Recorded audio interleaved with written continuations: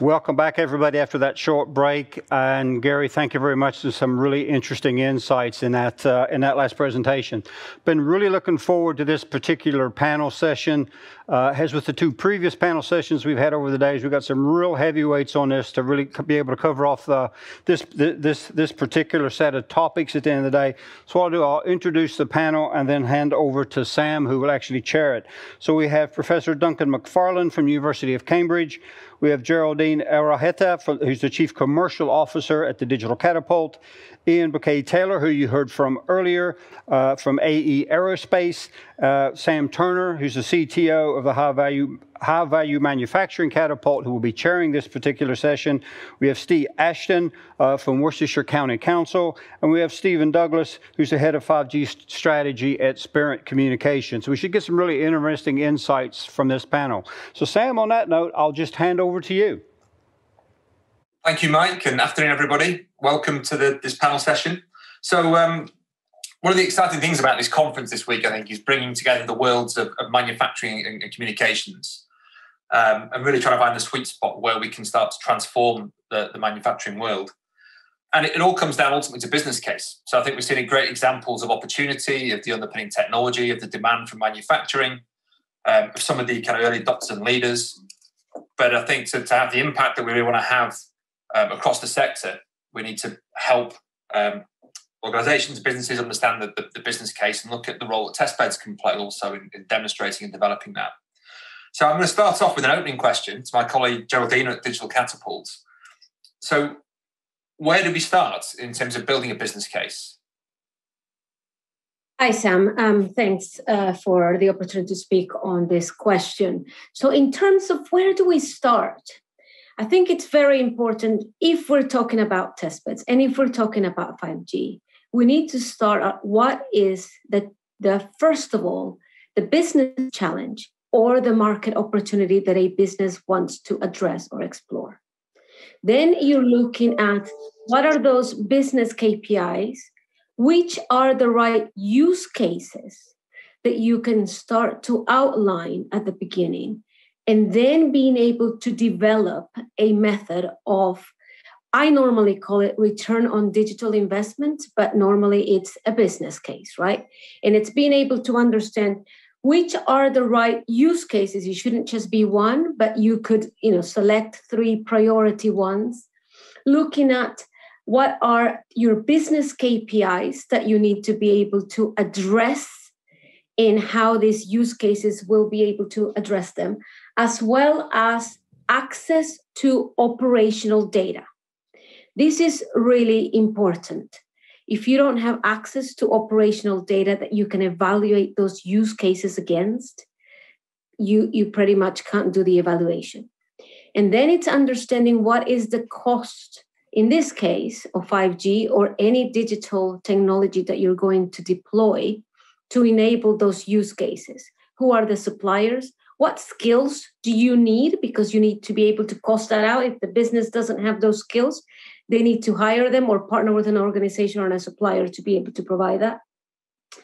How do you then leverage an ecosystem of innovators that needs to be part of that business case, as well as, what type of, because you will do the investment on a proof of concept if you go ahead with that, and then being able to scale that. And what is the cost projection that you could see?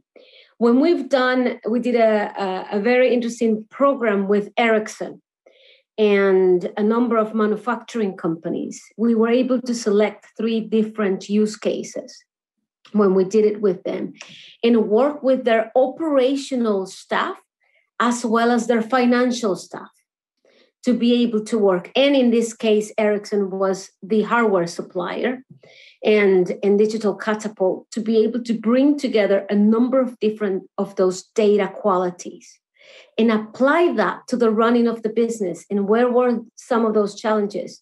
One of those challenges is asset tracking, actually knowing where the assets are. If you want to implement robotics, how do you know what the wireless robotic impact on your business could be? And one of the things that we found as we were doing the business case analysis, is that your return on investment will always look better if you are combining use cases with the deployment of the technology. That's when you start to create value and really unlocking not only cost efficiencies, but operational efficiencies, as well as unlocking new business models. And you can, we've seen outputs of 12 to 18 months of being able to see the return on digital investment when you deploy the technology. So I will leave it there, and maybe other panelists would like to comment on that approach or add to it. Sam, you're on mute. Apologies. That's an early fail and pounding the mute jar. No, thank you, Geraldina. Really interesting observations. I think some really useful guidance as well on where you start out to build the business case. And I like the point you made about the ROI is better if you've got combined use cases. And I think particularly as a manufacturing firm, if you're trying to you've got to build the skills and network, then the kind of overhead is spread across those use cases. And it's about So I'm interested in hearing from Steve your view as you've got the testbed in Worcestershire, and how does that ring true? What Geraldina said. How would you go about building that business case? Yeah, absolutely. I wouldn't disagree with anything that Geraldina said. I think back to telling the story of when we started to look at 5G back in 2016 in Worcestershire, and the first kind of questions, apart from, well, what about thinking from a social perspective, what about 2G, 3G, 4G?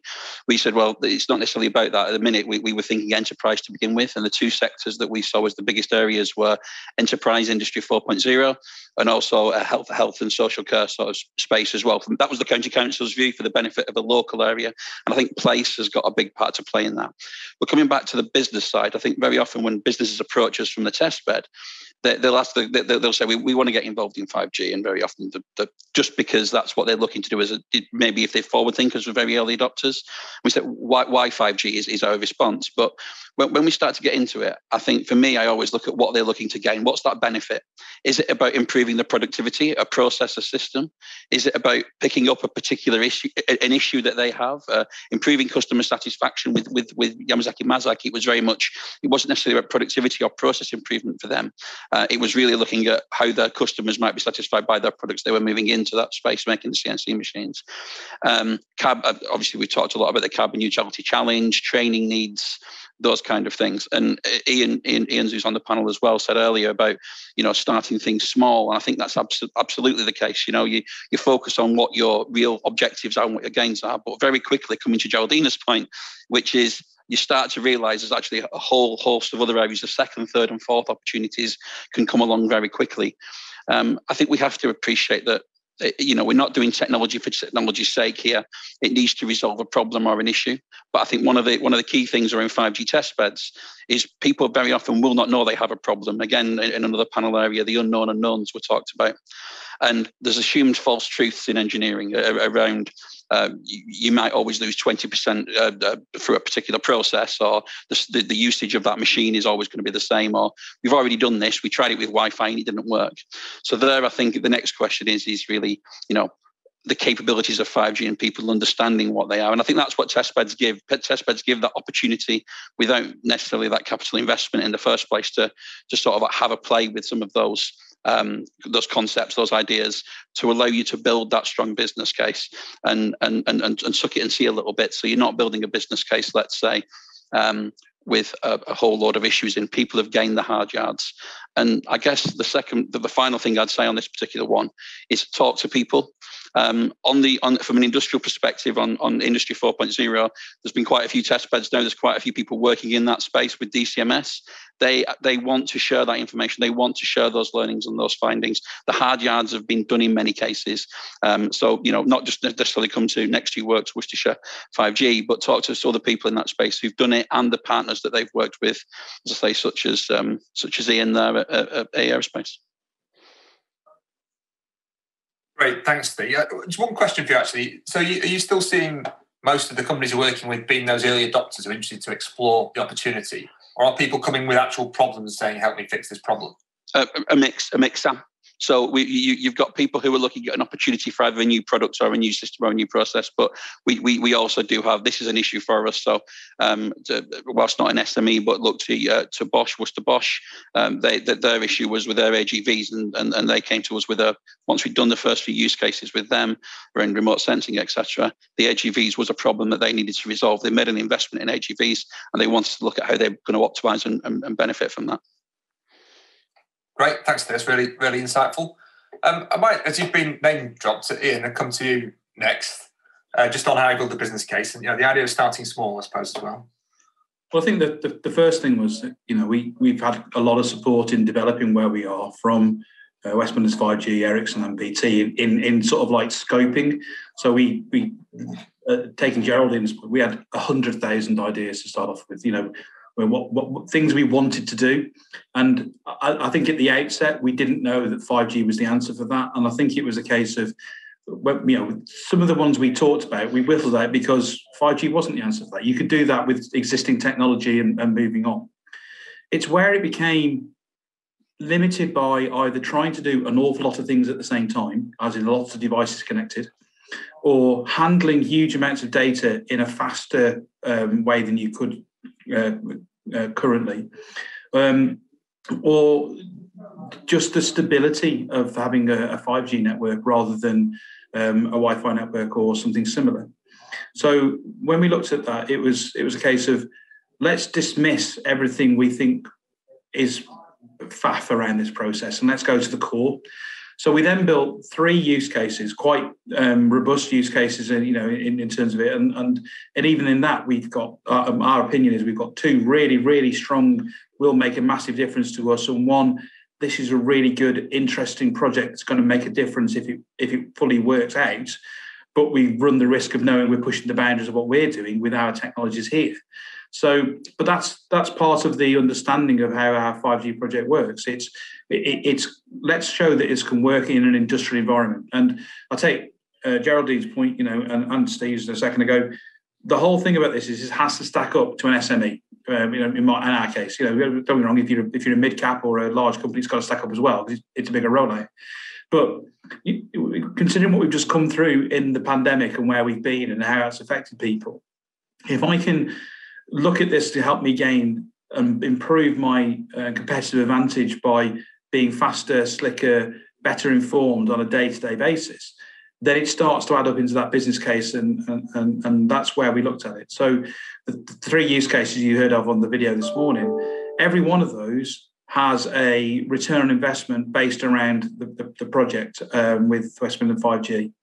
And every one of those, I honestly believe, will give us a return greater than we were expecting, and in a faster speed than we were expecting, to be honest with you. The adoption, I think there's a general negativity about anything new when you come into manufacturing. You take away an old machine and put a shiny one, they like it until it starts doing something different. But if you look at what we're doing, I've now got a group of guys down the shop floor who are like, why haven't we done this before? Why do I need paper? Why do I need, the plan on the wall somewhere where I can have the plan straight in front of me on the screen and it's live and it updates automatically? So from their point of view, I've got some buy-in. I think that's nice at that small scale. We will expand it. There are no 2 ways about this. We will expand it and take it across the whole business because we can see the benefit of doing that. And that's not because we get to come on things like this and talk about it and people like us and that sort of thing. It's nothing to do with that. It's all about the fact that I can see a cost benefit for everything I'm doing, even though there's a fair bit of time and support required to get it up and running in the first place. I see. Great. One question for you, actually, another question. You're talking about starting with a real problem use case, starting small, and that's helped to change mindsets. How much of to what degree have you been solving problems that you had, known problems you came to the testbed with? And to what degree have you started to uncover new opportunities you hadn't originally considered? I would say, actually, I am sort of thinking off the top of my head when I say this. I'm probably saying that 60% of the benefit we're seeing isn't things we thought about. I'd say 40% of it is what we thought about, and now you're seeing other opportunities. So with the use of the technology, and it's those aligned things. So using now a tool to do so our ERP system linking that to Teams and getting tracking systems through Teams, which we can then send over the network directly to the machine. So my guys can fill in other documents, they can come up with improvement ideas live at the machine and go, I want to do this now. And you can actually start sending that around the network for approval. We couldn't have, that would have taken, well, we wouldn't have done it, to be honest with you. We would have stood there and gone, yes, I'll fill out a form for that. That'll go in a hopper somewhere. Someone will put it in a queue. And one day somebody will pick it up and wonder, what was that job I used to make that 13 years ago that now needs improving? And that's how it works on a day-to-day basis. So we can now do that much more quickly. And I think, because we've enabled each of the machines to basically be an information centre now, those 5 machines that are in the project, that started people thinking about things in a different way. So we've got a supplementary project that we've got after this about embedding the behaviours. And I'm starting to think I probably wouldn't need it. I think people are just going to come to it and go, oh, yeah, this is great. We love the way this works. So, and the opportunity. So I think 60% of what we're seeing, truthfully, is actually things we hadn't thought we were going to see a benefit from or hadn't even considered seeing a benefit from. That's fantastic. Great story to hear, Ian. And is it fair to say then you're starting with kind of a business case around a known problem and you starting to move to sort of business-wide transformation? I know it's early days, but yes, it's a simple answer. As I said in the video, our major issue is about understanding the capacity we have going forward, and in reality, trying to, I suppose the right word to use is sell that capacity as a service rather than just waiting for a baby to land at the doorstep and it's a part we've got to make. Yeah. And the simplest analogy I can use for anybody that's not worked in manufacturing like we do is the difference between walking into a barber's or having to wait in a queue to get your hair cut and ringing up the hairdressers and getting a booking in for 3 weeks on Friday. That's what we're trying to do to our customers. So they send it in and go, when can I have it? And we'll tell them it's 8 weeks and you've got to sit and wait for it, rather than getting in touch with us first and booking the space for the machine up front so we can actually change that around. Now, the analogy moves on. It's a bit like going to DFS and asking for a sofa so you pay a deposit. And that's what we want to do. You give us a bit of money up front, we'll book you the space, we'll buy the material, it'll be here, we'll make the part, we'll send it out, rather than you send us a drawing, we have to interrogate it, work out where it's going to be at, all adds length on the time and everything else. It will completely change the way I interact with my customer. And that's the initial problem. The rest of it comes as the benefits of trying to find ways to make that schedule as smooth as possible and the predictability. So as Steve and I talked about in a previous conversation, it is not about going faster and quicker. It's about being more reliable and being more predictable.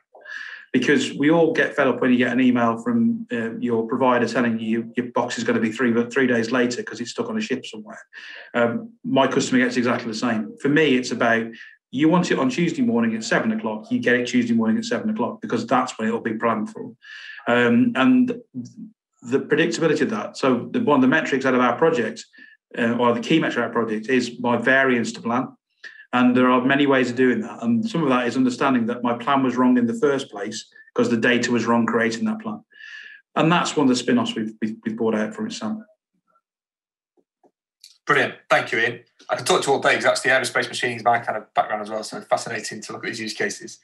But I'm going to bring Duncan in next. You've been in a lot of work looking at affordability for SMEs of a broad range of digital technologies and thinking about test beds and demonstrations. So, the same question really, Duncan. Where would you start to build a business case, particularly thinking about SMEs? Yeah, no, and it's really interesting hearing what Ian's been saying because it makes me really, think that there's quite a spectrum of manufacturing SMEs out there, and some in quite sophisticated states, and others in relatively elemental states. That perhaps operating with a couple of machines, and at best something like very limited IT capacity, perhaps an internet connection and Wi-Fi. And so I just had, was going to make some comments about the issues around 5G, but business cases in the IT space generally. I think actually the comment that Geraldina made earlier on about the multi-use cases being really important. If I went back to 20 years when we were trying to look at RFID business cases across supply chains, one of the big issues we had was that there was no killer applications. that. And in fact, we ended up trying to look for what we call massacre applications, which I think is really saying, you've got to find a whole pile of different use cases and justify them collectively. And, I actually was talking to a small organisation last week who just couldn't justify an asset management application. And I said, well, is this the only application you've got? And they go, no, we've probably got another 15 of them. And I said, well, actually, if you put them all together, how does it work? They go, oh, okay, that looks fine. I think historically business cases in the IT space are generally quite hard to generate up front, and they take a bit of imagination often. And I guess the approach we've been taking in that shoestring program has been to make the initial deployments that people might look at as cheap as possible to begin with. So there's almost not even a need for a business case at that stage, and for them to look at using pilots as a means of testing a piece of technology or a new development, and actually let the pilot develop a better profile for the technology and allow it to be a reasonable business case to be developed around that. And that seems to be a nice way to operate. And that kind of leads into the comment about the whole aim of this sessions around test beds. I think test beds are a brilliant way of doing that, because perhaps someone else is doing that pilot for you, or someone is helping you to not only understand the business and the payback, but also to visualize how a solution might work, understand how you get access to the technology, and give you confidence in the way the technology might be deployed. So I'm really, as some of you know already, I'm a big advocate for making use of test beds for demonstrations and pilots. I think in some ways, although I said SMEs have got very limited IT capacity, capabilities, actually that makes 5G a real opportunity, because they're kind of, in a way, jumping a generation and perhaps not considering the need to have too much IT infrastructure of their own in place, but actually being able to make use of a broader 5G service as an alternative to doing that. So, I would make that comment, that it's very hard to be specific about particular SMEs, but if you bear in mind that I think the average number of employees in an SME is somewhere between 1 and 2, and there's 300,000 of them roughly in the UK. I think there's a real opportunity if the solutions can be made simple enough, accessible enough, and as Ian was saying, quick enough to get hold of, that would certainly create significant interest. So I think I'll stop there. In fact, thank you, Duncan. I think, that affordability and accessibility is key, isn't it, for the smaller guys? Stephen, I'm going to come to you, not last but not least on this point, but as the guy bringing the magic, how do you go around building building a business case for the 5G in the manufacturing world? Yeah, I think what everybody's comment on, Sam, is I wouldn't disagree with anything there.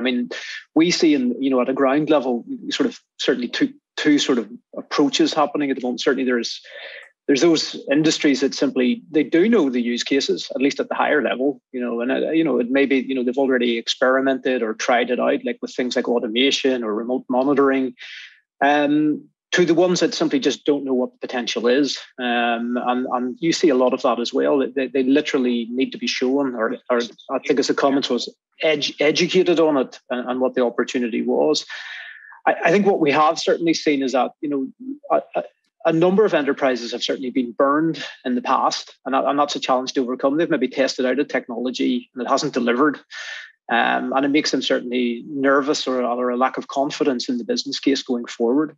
A good example is that we've been doing quite a bit of business in Asia Pacific, where they'd implemented early private networks on LTE, 4G, and their major use cases was remote monitoring. And the reality was it didn't succeed for them, because what they needed was really high definition uplink communications rather than just a good 4G network on the downlink side of it.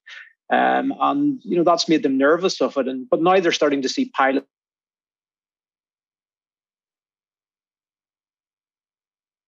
I can actually now realize that use case.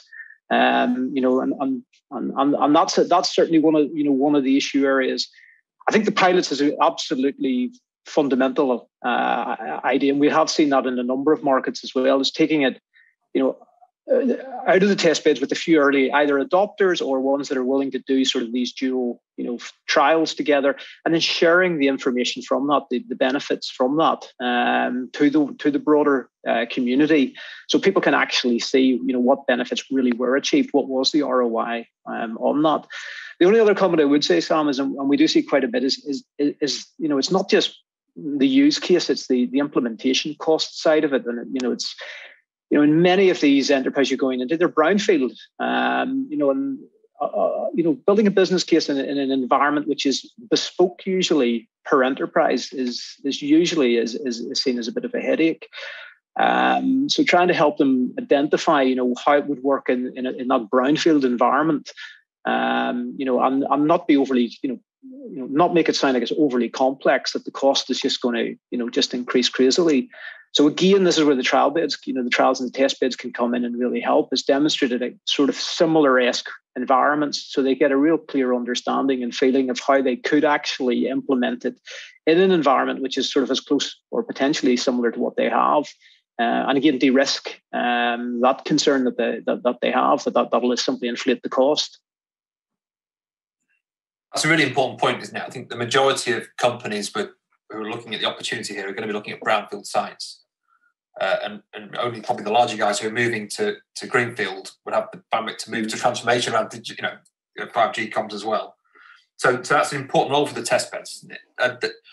What about the role of the test bed then as a service capability, particularly thinking about this, making it a recognised environment for companies who are using the test bed?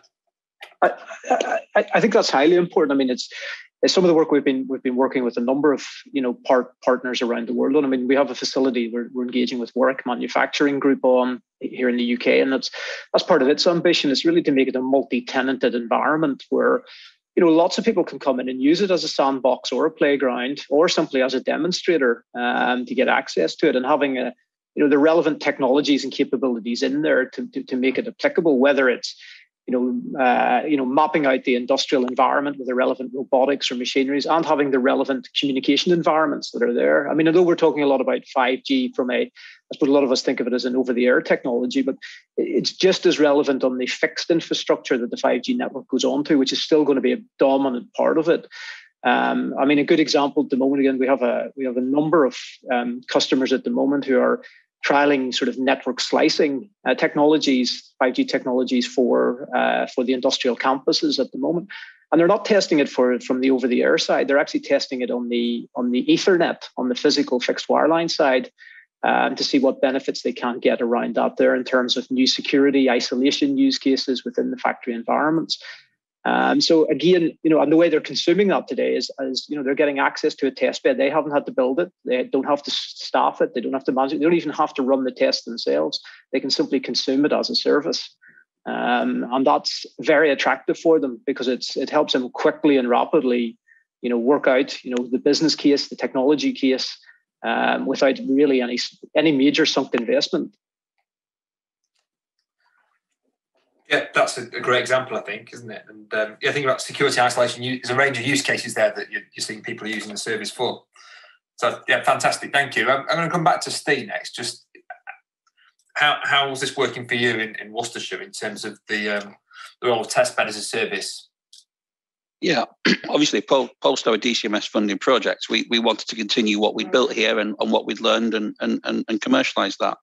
Testbed as a service to us is about giving industry an opportunity to have a taste without necessarily the high capital outlay on equipment, a safe environment to trial and play, being amongst like-minded parties. We have an on-site business accelerator in Bouquet-Taylor at the Malvern Hill Science Park HQ site.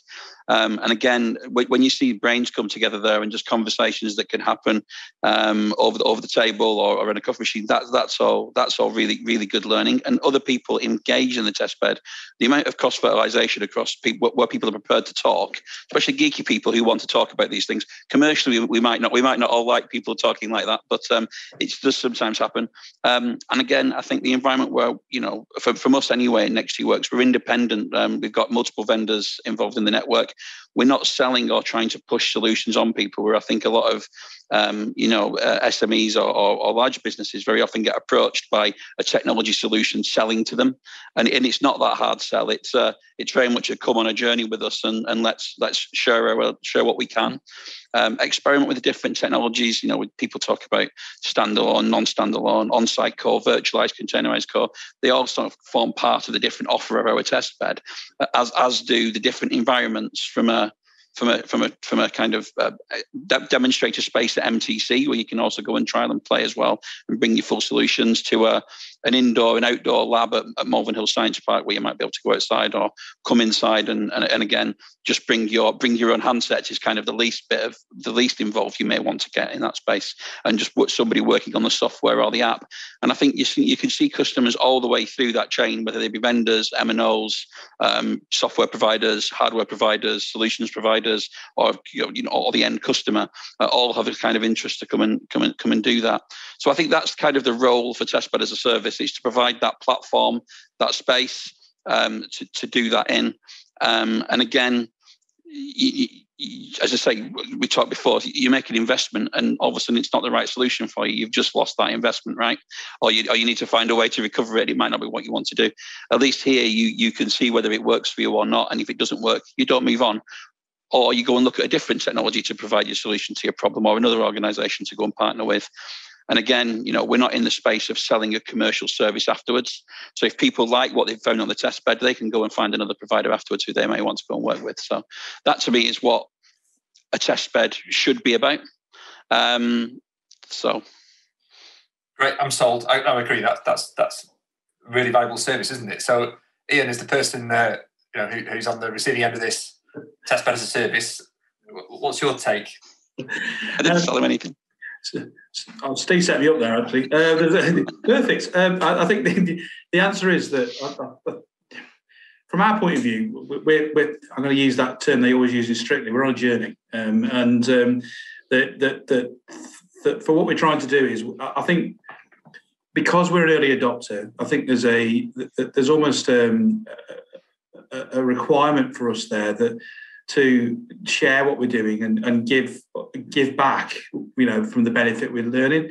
So we've had lots of interest around how things are working. This is 2 of 3 calls like this I'm on today, sharing information like this around other groups from an SME's point of view. And we are constantly getting asked to do things like this to let people know what it's like in the real world. So as a test bed, we are just that. I think we know that from everything we do, there's a risk it might not work. From everything we do, there's a pretty good chance it will, to be fair. Sorry about swearing. But from our point of view, it's worth that you don't get anything for doing nothing. So I can sit back and wait for all this to come in 10 years' time, and it's all normal and it just comes off the shelf. Or I could be an early adopter and actually push the boundaries and make it work for what I want to. Now, the partners we've worked with have been absolutely fantastic. I'm not just talking BT and Ericsson and WM5G. I'm talking about the other partners, Sith and Fit Factory and Vision Intelligence, who support us through this, and Mazak, who have really embraced the fact that what we're trying to do is create a connected factory. And that's a term that's used a lot by a lot of people. But what we're trying to do is to make it so we can make things simpler, faster, and more repeatable, which at the end of the day is what we all want to do. So when you start talking in those terms, we get a lot of ears sort of suddenly turn towards us and start listening to what's going on, because we will make mistakes. And Steve will tell you, we have made mistakes. In some of the things we've done. But we picked our pieces up and gone, that didn't work very well. Let's have another go at this and go around it again. And yes, it might delay this, it might do that. But that's what it's about. And I'd rather I know that the end goal out of this will be we will be much more effective. So happy to be a test bed, happy to know that literally we're on and off some days and it works well, and then we go, right, can we do something better? Can we do something different? Or somebody has another idea. Or as we said earlier, it opens up other avenues for things we've got to pick up and run with. But I think, and we've said we're happy to open the doors to people as soon as the COVID restrictions allow us to come and see what we're doing and how we're doing. And we're happy to share the fact that not everything's gone right. and that we may have planned too big to start off with and need to plan smaller, or whatever else. But that is like the top 10 tips. Taylor's top 10 tips of 5G are there for everybody to share, because, as Duncan said, when you get down to smaller businesses, we're like 65 people and growing. When you get down to 10s and 15s, there's less people. You put more burden on individuals. So you need to have a framework of how this works easily. You know, if tomorrow morning you were going to go out and buy a racking system to put in the back of your building, you'd have somebody who understood racking, and they'd come in and give you a quote, tell you how it fits together, and probably fit it for you there, you know, when you place the order. With 5G, we haven't got we've got lots of people who know what to do. Putting it into an SME working around current products with, in our case, safety critical products as well, that's different. There's not so many of them around. So we are tentatively stepping. And as we talked about earlier, with the inputs for people like Worcester Bosch, and we've seen, you know, talked to them about what they've done. They've got a safety issue in theirs. So all that stuff that matters, people want to understand that and don't want to make the same mistakes again. So let's make the mistakes here. Use it as a test bed, learn from it, and offer solutions to people from, you know, by here's a real world example of how it went wrong, we put it right, or here's a real world example of how it went right. And I think that's the benefit of being a test bed. Thank you, Ian. I think everyone really appreciate, you know, your desire to share the experience is really going to help others and being at that cutting edge. Hopefully you don't get flooded with too many more for these sessions today. I'm starting to feel like Kate Winslet, to be honest. We're moving from room to room and talking to lots of people who are talking about my latest movie. But thank you. So, I mean, the test bed helping to take some out risk is a really important part of the service for the test bed, isn't it? I suppose you're taking risk clearly, but it's maybe more manageable because the test bed is helping you to. Yeah, absolutely. Without the inputs from them, we wouldn't be where we are today. Sorry, Duncan, you want to say something? Yeah, no, I just it's great hearing what you've been saying, Ian, and I just had two questions about you being a test bed, and which is like, first one, how do you work out what it is you can share and what it is you can't share? Because some of it's your crown jewels, right? And so how do you work out what access you and obviously people aren't there at the moment, but when they come, what can they access, and how do you manage your own own operations? We're pretty much governed by the fact that we work in the defence and aerospace sector, so there are things we can't show. You can't go walking off with drawings and things like that. That's not going to happen. So, but in terms of the 5G network and the things we're doing with that, everything can be shown, because I'm going to put my hand up and go, I can't win all the work everywhere. I'm just not big enough. There's enough of a market out there. But if I was to say what are the main reasons I suffer from manufacturing, it isn't just my manufacturing, it's my suppliers. It's even my customers and their inability to do what I'm trying to do. So for me, if I am the precursor to everybody else getting on this, excuse the word, bandwagon and learning how to do this well, then it makes my life easier later on. And it's almost like a return on investment of a different sort. It will, if other people pick up and do what we've done, and I've been talking to a couple this morning who are doing something different but similar, then from my point of view, it will make life just so much better for all of us, because the network and the sector will get more efficient. There will be more data transported around. Now, there will be limitations around that, Duncan, and you're quite right. Today I can't send drawings whizzing over the internet without having them encrypted and special passwords sent elsewhere and things like that. That's just the market we live in. But 5G doesn't change that. 5G doesn't stop that happening or interrupt that or make you have to do that. In fact, if anything, it makes it stronger and more secure than we were before. So I think that from if you were to come knocking on the door tomorrow morning, Duncan, and come in and have a wander around, you would see us warts and all. You probably wouldn't know half of what we're looking at, to be honest.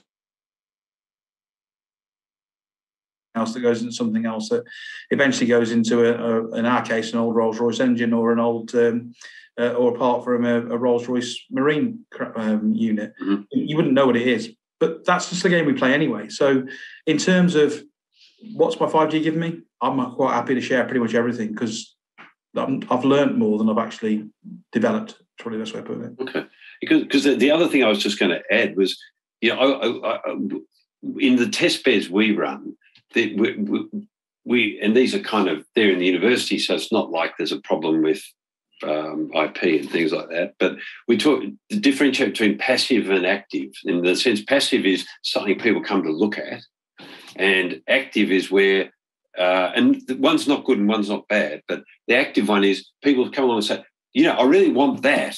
How do I go about getting that thing? Whether it might be a monitoring demonstrator or a piece of tracking software or something like that. And I just wonder to what extent with the test bed, it's people see it and then they've got to. Do they then have to go away and find someone to do the solution development for them? Well, I think with most of what we've got, we've partnered with other people who are on the cusp of those technologies anyway. So if you look at the three. The three main partners, Westman 5G, BT and Ericsson, obviously they're in there doing what they do. The other partners, so Mazak, we've just talked about enabling the machines and linking them 5G enabled yet, but they will be one day. So it gives them some benefit out of it. The sensor company Stith, who we use to produce using our sensors, they're looking at that. They're pushing their boundaries because they're not using 5G sensors now. We're using a wideband real-time location sensor, but the plan is that we will eventually, during this project, develop down what does a 5G sensor need to look like and how we're going to manage the battery life on that. So there's a concept development there. Our ERP provider, that's, to be fair, pretty much off the shelf with some links to make sure things work. Linked together, which is exactly what we're meant to be doing. And then if you look at the other side of that, the vision intelligence, that's purely 5G. That's purely using 5G at its native level. So we've got people we can point you in the direction of, but also we've got people through likes of Steve who we've worked with who are else out there look at pushing it. And I think I know I don't have the end technical solution that this will be as a commercial distribution in 10 years' time. It will look completely different. This is just like me developing, John Logie Baird's TV with the guys, and then next week we've got Sony putting on a Bravia. That's the sort of level we're looking at. But I'm fine with that because I will get to that point, and then I will enable and help those technologies to get there faster and quicker. And if people come and say, do this, don't do that, or try that, and don't try this because it doesn't work, and link these things together and go and talk to A, B, C, D, and E, and they'll give you some advice, and then talk to the likes of the Worcester 5G, West Midlands 5G, et cetera, to get the external advice you need to go and put these things in place fully. And sorry, just to immediately point out as well, Ian's engaged in a DCMS funding project, which is where the obligation comes to share. If you engage with a test bed, obviously commercially, then what you find out and what you discover on that journey is entirely yours to keep and do with what you will. Yeah. Sharing is really valuable. So the sharing is, I think it's great to understand the journey that you're going through. But clearly, if companies are nervous about that, I think it's a big part of the opportunity of the test bed is building that community and network, but equally things can be private and controlled. There's no need to have everything exposed to the world, I guess. Well, I think to be fair, we're in a different position, as Steve says. We have an obligation, but also I'm not actually developing something that's commercially sensitive. I don't want other people to see. I'm taking other people's commercial products, developing into a solution that I can then share to other SMEs. And that's why it fits this testbed process and our DCMS project quite so well, because it is about sharing.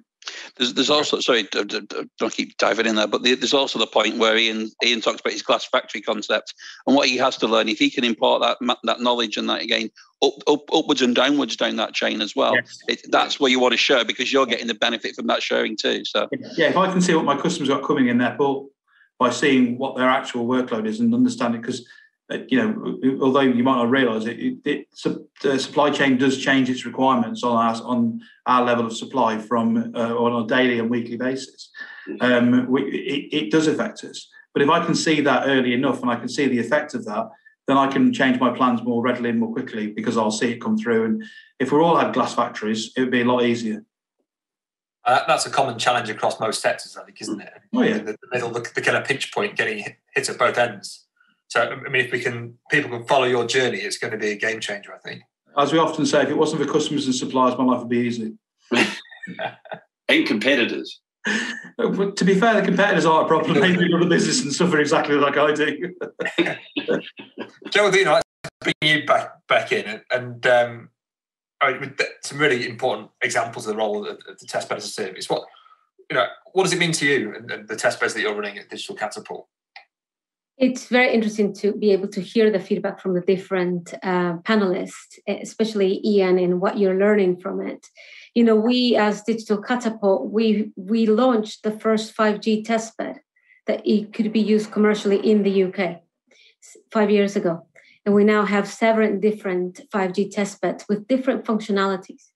And this is where we can advise companies from different sectors of which ones are the right ones to configure to join, depending on your business challenges, but not only business challenges, also opportunities. There are companies that are saying, this will be transformational for my business. I can turn this into other products and propositions that I can take back into the market to differentiate my position globally. So it really is looking at that. And what I would say, the piece here missing that I didn't get is, there is a very clear role that the innovators play in creating products that the testbed is critical for them to access. And this is really important because it is, yes, for industry, but also we need to provide access to the innovators, to the startups, to the scale-ups of how do they continue to develop their products or develop products that then in turn are going to be used by industry using technology, underlying technologies is 5G. We've been doing this for IoT as well. We've got a number of testbeds across the UK. So it is very important about bringing the ecosystem together, the industry, as well as, leveraging the investment from government and bringing the innovators into play, as well as the investors, right? Because, we run accelerators using the testbeds to enable innovators to build a product and then secure finance and to secure investment for them to be able to take that role into a productionized product that they can then sell into industry. Because even if industry has an excellent use case, if there are no products that use the technology, you won't be able to do that deployment. You won't be able to reach your business impact. So I think that is a really important point that also a testbed provides, but it's not for everyone. Right? There are definitely benefits that like everybody has highlighted, but there's also organizations that want to invest in a testbed because they can see multiple use cases that they can develop privately in a 5G private network. And that's okay. It just depends on the circumstances of a company, of how and what is the evaluation, whether you need a testbed or whether you can build one for yourself. And the skills and even the upgrades and the licenses that you need to be able to manage, because there are releases coming, as you all know, every few months, and you need to be able to have the people to upgrade them and ensure that the functionality is still there, or the increased functionality is something that you can exploit. And to your point, Duncan, about SMEs in the manufacturing space, we are a partner with WM5G in running the biggest 5G accelerator in Europe, which is called Spring. And SMEs can come and join that program and develop the business case and being able to have a demonstrator and experiment with that technology without any investment. So it's a great start to not only learn about what the technology can do for them, but learning from other companies that come onto the program. So, that could be a great segue that then they go, okay, now we want to invest some time and effort into developing something just for us. But that could be a way forward of how they can experiment without having a direct investment first, apart from resources. I think that's Geraldine. That's a fantastic point, by the way, about the innovation ecosystem around that. We are seeing that. It's interesting. We're part of a facility actually in the US at the moment. It's a 5G open innovation lab facility, and we're trying to promote the same idea into the UK at the moment. And it's built around the concept of building big technology providers, but also venture capital coming together to stimulate startups and the innovation ecosystem to start developing applications for the enterprise and the industrial sector. And we're seeing a huge success of this now in the US market, and we think there's a huge opportunity for a similar model in the UK and other markets at the moment to really drive up, the startup community to bring these innovative applications, as you mentioned, for the industrial sector. So it's not just a communication technology, but it's actually the applications that are going to deliver on these benefits. Yeah, no, absolutely, Stephen. No, thanks, Geraldina and Stephen. I mean, what I'm hearing here is a clear theme from all of you, actually, that the test beds help to de-risk for different communities. So both, as providers of the solutions for a given application, and certainly as a manufacturer trying to explore opportunities, but also de-risking and validating solutions for investors is a really important part of the role test beds can play. We're going to try and leave a little room for some questions from the audience, so please pop those through, folks. But to wrap things up around the panel, I'm going to ask a question that actually I think you started to answer at the start, Geraldina, but what are the key elements of a strong business case, do you think, for a testbed? Oh, sorry, for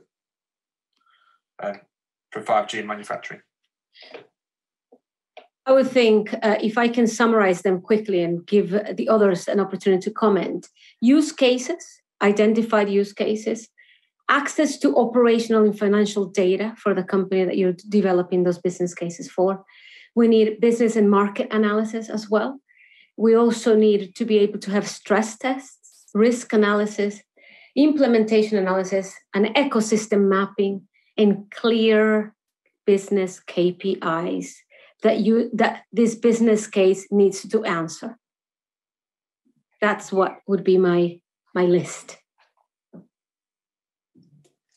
That's a great list. Thank you. Who would like to build on that next? I'm going to come back to Duncan, actually. Particularly working with some of the smaller companies and the examples and test beds you've been developing. Yeah, I mean, and I was just musing over the access to data issue, because I think a lot of really small companies don't have that data to hand, and I was just contemplating how you would actually go about helping them to get that data. I mean, one of the things we've found, and this is out of the 5G context, but we've found a lot of companies have kind of felt much more comfortable about the business case area. But we run a 1-hour workshop with them where we actually, in a structured manner, help them to identify the sort of the benefit areas they might extract from a piece of technology. Because actually for them, a piece of technology is not what they're after. They're after a solution and something that solves an application, a business problem. And we found that if we can actually help them qualitatively identify the specific benefit areas and then prioritise them, it actually makes the business case that they need to put together next something much simpler to do. So I guess it's helping them not to be starting from a blank piece of paper would be the key from our point of view. Yeah. Great. So there's a bit of kind of coaching through the process there, isn't there, as well, of building it. Ian, so there's a guy who's had to build the case, justify it, invest. Yeah. Well, I can't add anything to Geraldina's list because that's exactly what we had to put in. So yeah. I think the answer is, it is understanding that there's a checklist effectively of having a good business case, which is the list that Geraldina started with. And I think part of it is, if we're going to go back out and go back to SMEs that are going to go down this sort of use case and business case, is explaining why those things are important. Because very often, if we're going to make a capital decision, we buy it because we're going to make something. I'm going to buy a machine because I'm going to make something. I'm going to buy a new fork truck because I need to move something around, that sort of stuff. When we're doing this sort of thing, that there has to be a clear understanding that it isn't just about the physical. I can see something working. You've got to be able to prove that there is a clear link between what you're doing and the benefits you're receiving. And it sort of sounds like a stupid statement to make, but actually, once you start looking into it, it's surprising how many other things improve when you start to look at improving something else. So you've got to have that clear link between the two, so that you can prove and evidence it, that it's that there's causality there. So certainly when we look at ours, we will be, our metrics we've got around us are specifically linked to the improvements we're making with the project, rather than could be washily put in because it just happens to be improving because the sun's come out and the temperature's gone up, sort of thing. That sort of thing doesn't work. So yeah, I can't add anything to Geraldina's list because I think she's covered it extremely well. So, but in terms of it, it's just understanding that those things are asked for a reason, and there's a level of rigor required around them. Great, thank you, Ian. I'm going to bring Mike in a second with some audience questions, hopefully, but very quickly, anything to add to that, Steve? Yeah, just a couple of things from my point is just having that long-term vision. Just because you're starting your digitization journey today, or you've not even thought of it before, doesn't mean you shouldn't be looking at this investment to be able to support you over a longer time. Let's say if you're looking at that, investing in a network, I think looking at the impact of doing nothing is absolutely critical as well. Where does that place you? But for me, especially with the larger organizations, just finally is the maturity of them and who pays for those benefits. And this is maybe a challenge that people have got to overcome. When you're making that business case, if you are focusing on the one space, very often when it reaches that board, you have a director of operations perhaps saying one thing, your factory manager perhaps saying another thing. And I think it's really important that the seniors, the chief executives and other board members are able to look across that and just look at how they share those benefits across a wider area based on the returns, and think about how that might in the input or however they want to justify it in that sense. So that's my kind of final point there. Great, thank you, Steve. And Stephen, the final comments from the guy helping people realise the technology. Very, very quick simplification. Choice overload sometimes just can kill the business case. So if you can simplify it down to where to start, how to start, that sometimes can just actually make it actually a project that will succeed. Brilliant. So simplify and target that first business case, use case. Excellent. Okay. Thank you, folks. Mike, have we got any questions you'd like to share with us from the audience? Because we could keep going for another hour here, I think. No, great for that. I've got a couple of questions. One of them actually for me, but some questions in general. I know, Geraldina, you mentioned the whole KPI debate earlier on. And for me, it's always a case of, well, what's a good KPI? All right, we're doing some forward thinking, some innovative stuff here. Maybe the traditional KPIs don't work.